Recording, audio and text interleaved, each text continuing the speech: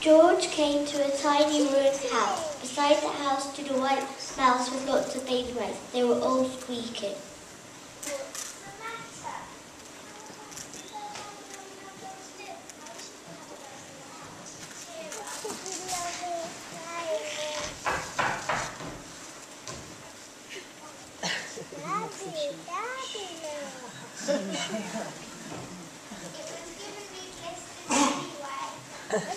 The mouse and her baby scrambled inside. The shoe made a perfect home for them.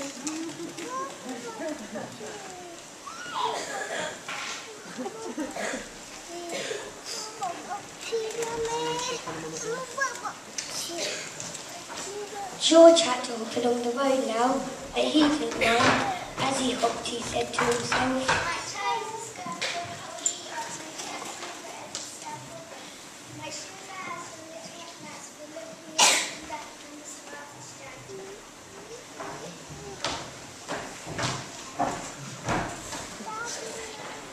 George came to a campsite. Beside a tent stood a fox who was crying.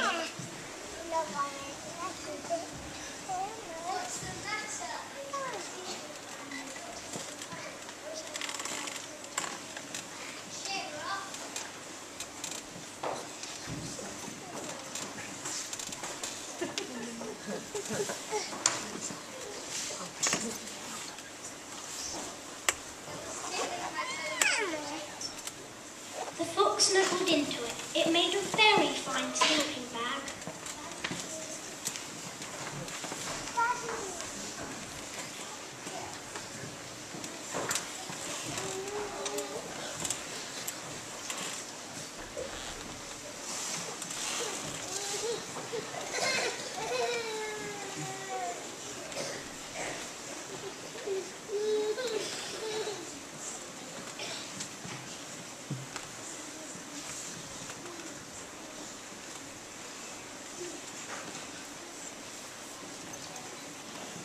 George hopped along the road and sang to himself, "My car's a scarf for a cold road. My shirt is on a boat as a sail for a goat. My shoe is a house for a little white mouse. One of my bed for a fox. So let me up and down like the smartest man in town." George came to a big squelchy bog. Beside the bog stood a dog who was howling.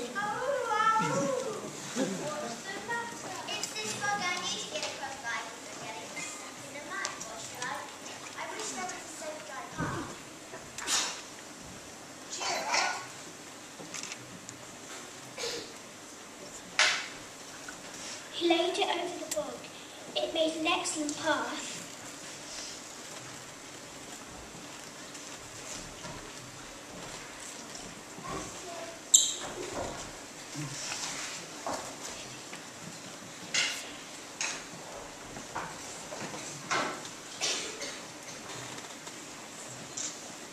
The wind started to blow, but George didn't mind. He hopped on, saying to himself,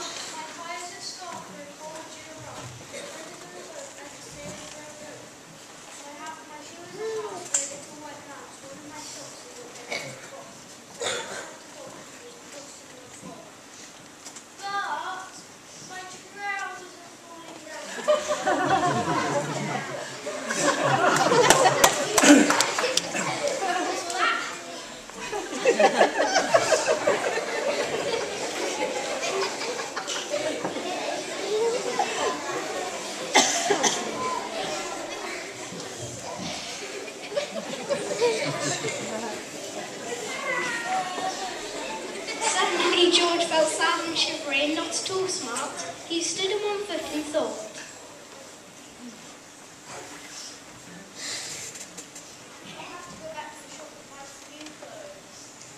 He turned around and walked all the way back to the shop, and when he got there it was closed.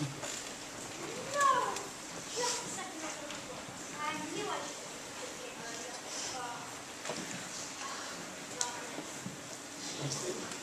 He sank down onto the doorstep and a tear ran down his nose. He felt as sad as all the animals he'd met on his way home. Then out of the corner corner of his eye he saw a bag with something familiar poking out at the top. George took a closer look. My dear old Henry sandals. George put them on.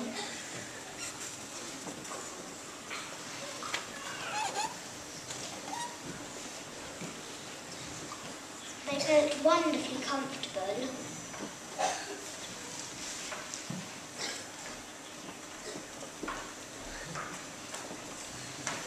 And he danced back home along the road.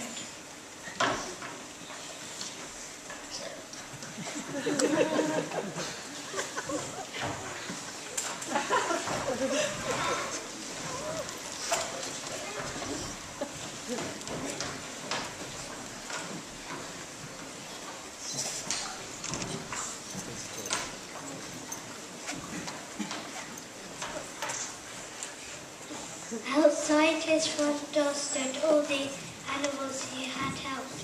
They were carrying an enormous present.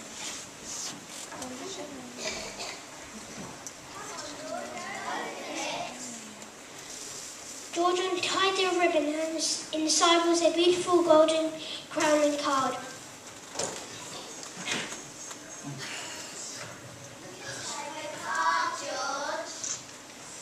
George put the crown on his head and opened the card. Inside it said,